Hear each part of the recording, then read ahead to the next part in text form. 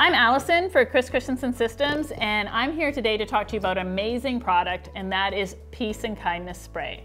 Peace and Kindness Spray is made with pure colloidal silver, and it has 30 parts per million, and this is how I like to use it. Any minor skin irritation, you can spray it liberally on your dog 4 to 5 times a day and just know that it's naturally going to be taken care of.